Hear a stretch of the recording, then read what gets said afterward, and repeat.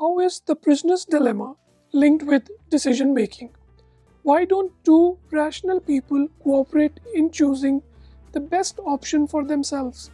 How does understanding the prisoner's dilemma build your strategic decision making skills and transform your decision thinking from reactive to proactive? I will explain the prisoner's dilemma in a non-academic way in this video. We'll explore how you can overcome this dilemma, how you can strengthen your position and bargain for the best option. We'll use the example of game theory to answer these questions. This knowledge will prime your mind to think about your decisions strategically when more than one decision maker is involved. Hi, I'm SARIT TAGORE. My channel is all about providing you with tools and techniques for optimal living and continuous self-improvement. Welcome to another episode.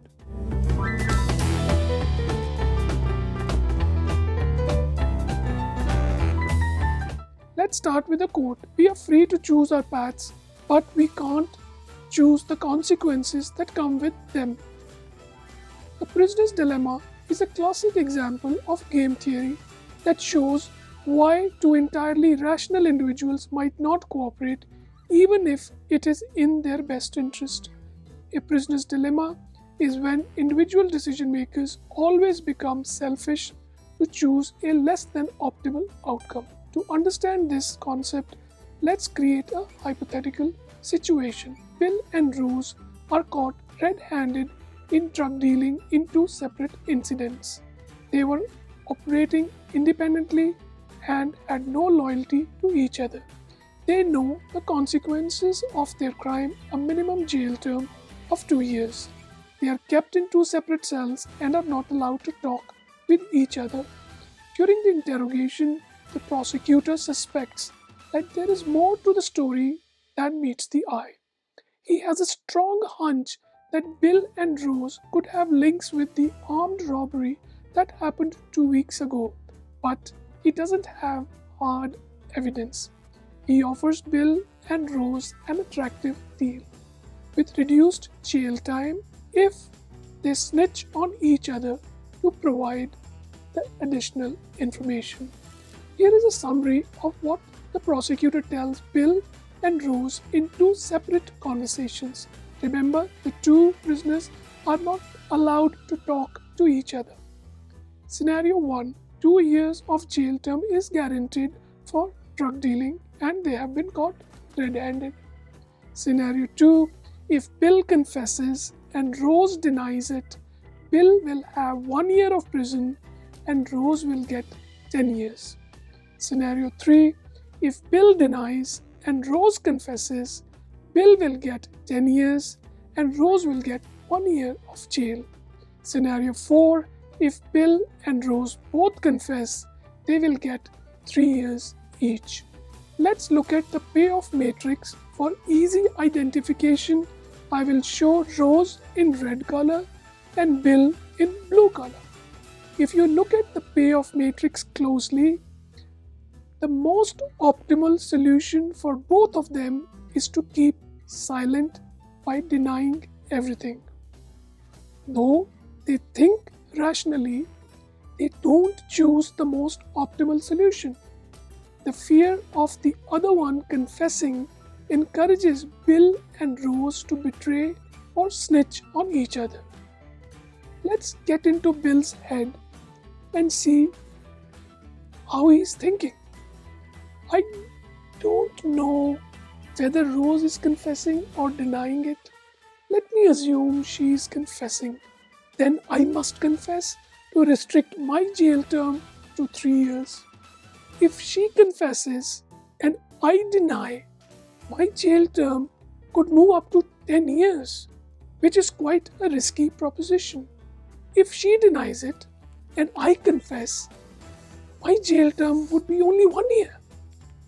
But how can I be sure what she's thinking, whether she's confessing or denying?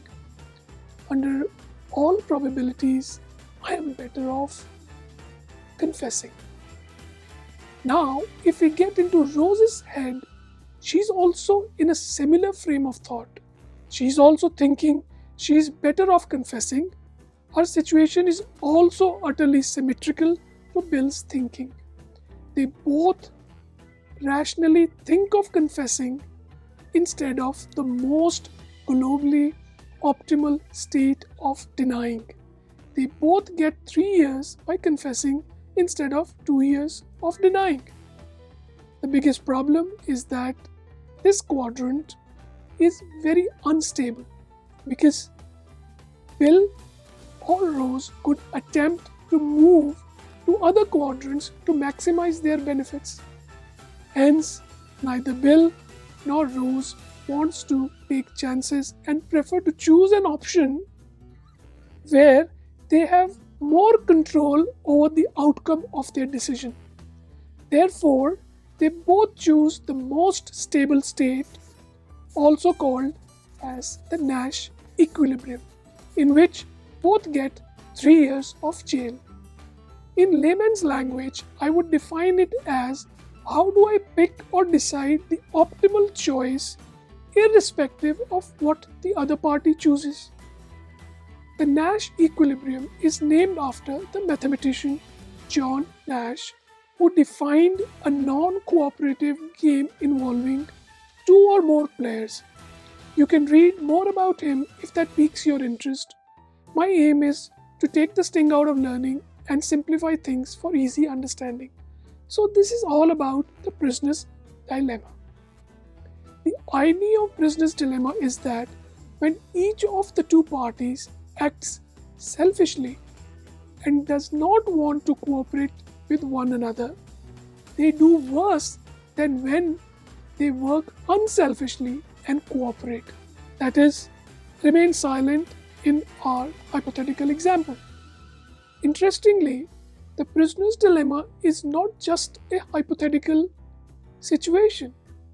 You will find real-life situations as well. For example, retailers engaging in a price war may well get into prisoner's dilemma.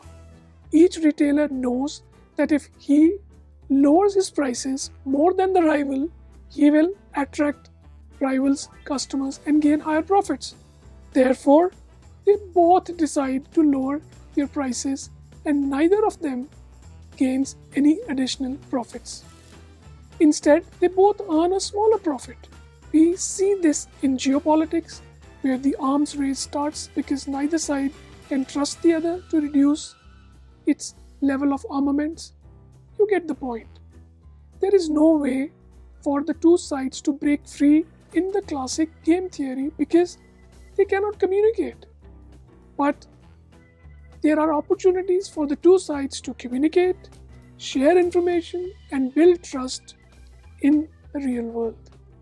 So my question to you is, are you in a situation where the outcome of your decision is dependent on others' decision?